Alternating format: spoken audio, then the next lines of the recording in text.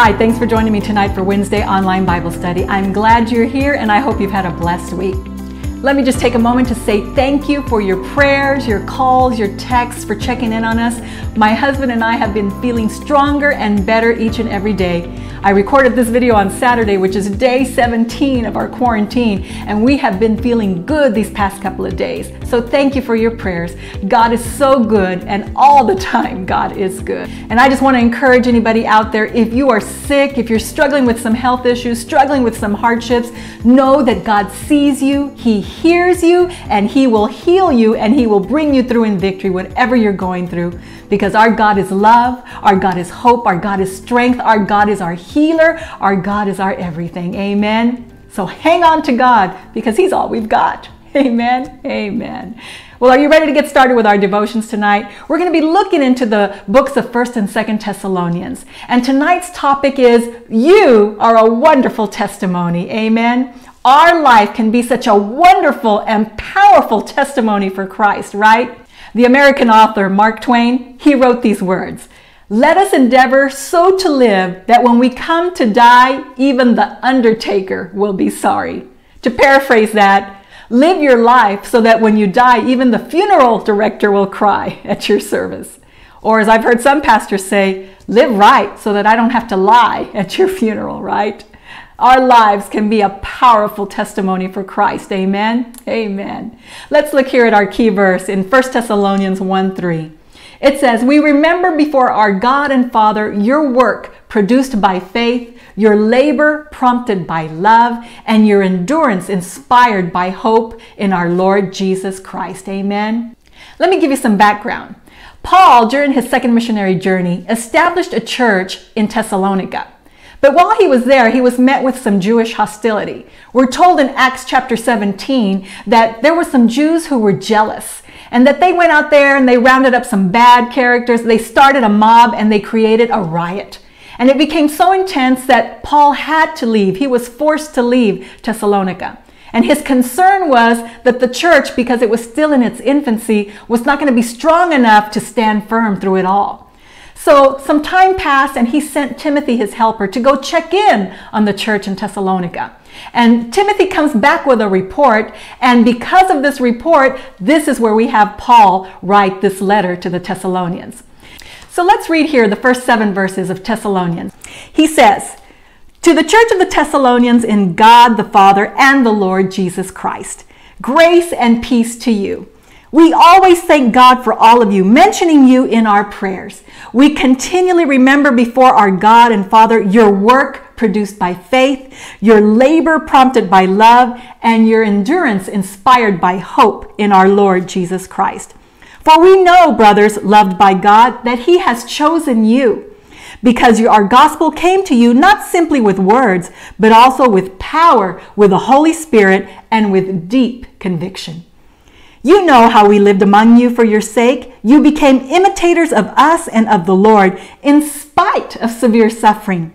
You welcomed the message with the joy given by the Holy Spirit, and so you became a model to all believers in Macedonia and Achaia." So from his opening words, we can see here that the church did indeed stand firm through opposition. And here they were, as he wrote about their work in faith, their labor in love, and their endurance in hope. Amen. Their faith in Christ influenced their actions, and they had become a model to all believers. Amen. And Paul goes on to tell them that they're loved by God and that He has chosen them. They had welcomed the gospel truth into their hearts, and because it came with power from the Holy Spirit and deep conviction. So even as they had to endure severe suffering, they did it with joy. Now, some words that caught my eye: deep conviction. How would you describe a deep conviction? Because we all have them, right?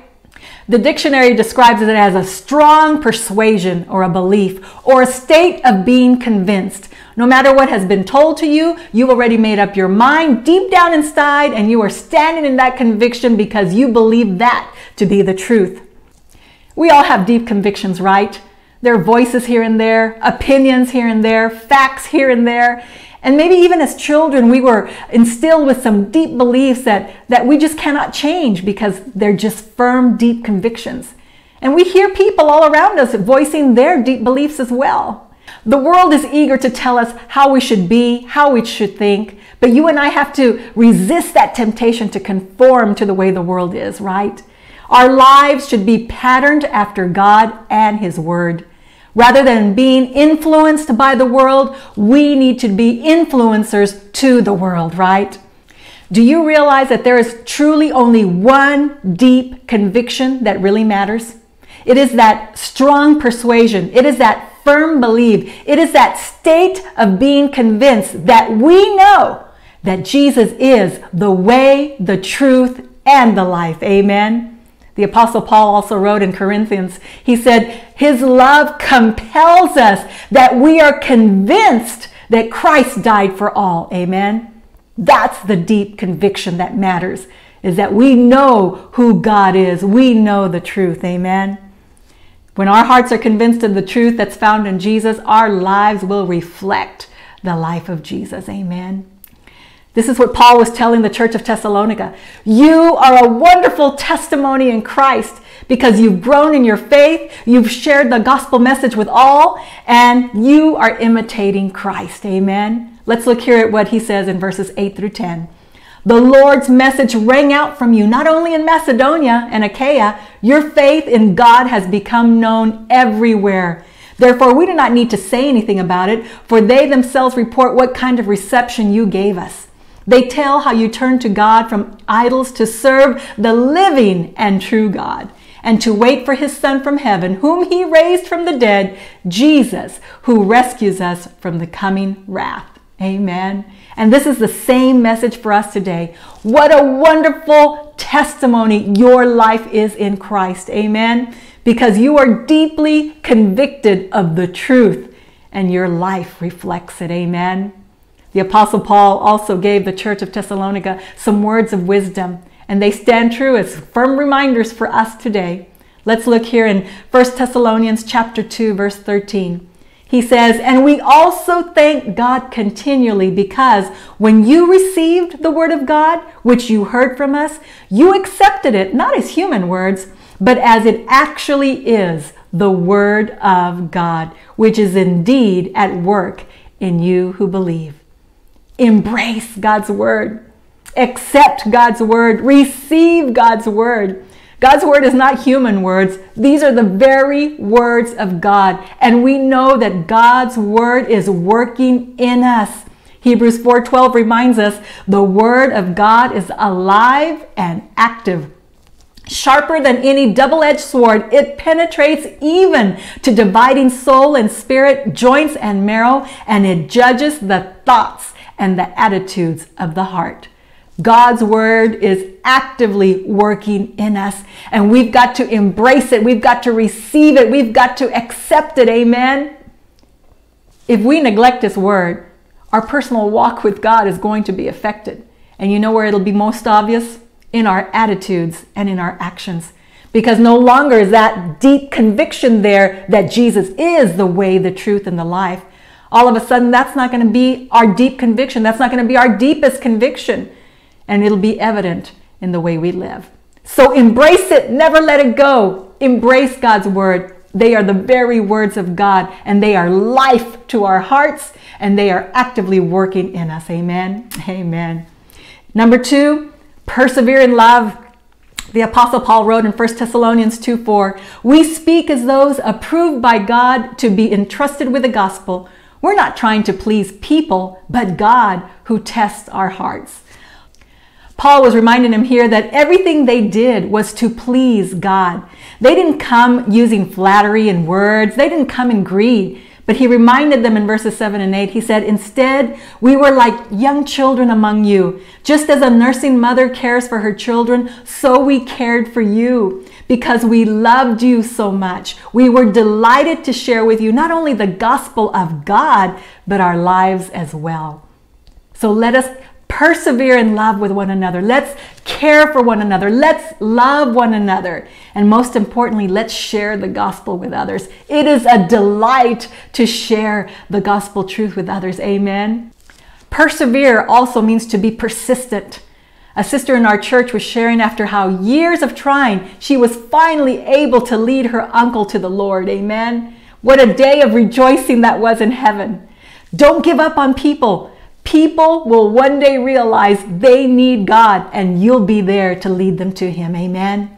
Be persistent. Persevere in love. Share the gospel. It's a delight. Amen. And number 3, persevere in hardships. Paul wrote in 1 Thessalonians 2:14, "For you, brothers, became imitators of God's churches in Judea, which are in Christ Jesus. You suffered from your own people the same things those churches suffered from the Jews." Paul realized that the church had suffered at the hands of their own countrymen, their own fellow Jews. And because of the suffering they had faced, they continued in their work of faith, in their labor of love, and in their endurance in hope. Amen. Many of you are facing tough hardships out there, and you may feel like it's just too much to bear. But I encourage you tonight, stand firm in that deep conviction that you have within you that tells you and reminds you of this: if God is for me, who can be against me? No, in all these things I am more than a conqueror through Him who loves me. Amen. Greater is He who is in me than he who is in the world. Praise God. I will never be shaken. I will not fear bad news because my heart is steadfast, trusting in you, O Lord. My heart is secure. Amen. That's that deep conviction that we know God is who He says He is. Our God is our healer. Our God is our strength. Our God is our hope. Our God is our joy. Our God is our everything. Our God is the one who fights our battles. Amen. So whatever you're going through, you put yourself that deep conviction in those promises of God that He will see you through. Amen. Amen. I want to close tonight with a prayer that is for all of us. And this is a prayer that the apostle wrote to the church of the Ephesians. But it's such a beautiful prayer. We've read it before, but I want to read it again. It says, "For this reason I kneel before the Father, from whom every family in heaven and on earth derives its name. I pray that out of His glorious riches He may strengthen you with power through His Spirit in your inner being, so that Christ may dwell in your hearts through faith. And I pray that you, being rooted and established in love, may have power, together with all the Lord's holy people, to grasp how wide and long and high and deep is the love of Christ, and to know this love that surpasses knowledge, that you may be filled to the measure of all the fullness of God. Now to Him who is able to do immeasurably more than all we ask or imagine, according to His power that is at work within us, to Him be glory in the church and in Christ Jesus throughout all generations, forever and ever. Amen. Amen. Your life is a wonderful and powerful testimony in Christ. Amen. So live it in the fullness of God. Amen. God bless you. Have a wonderful week. See you next week.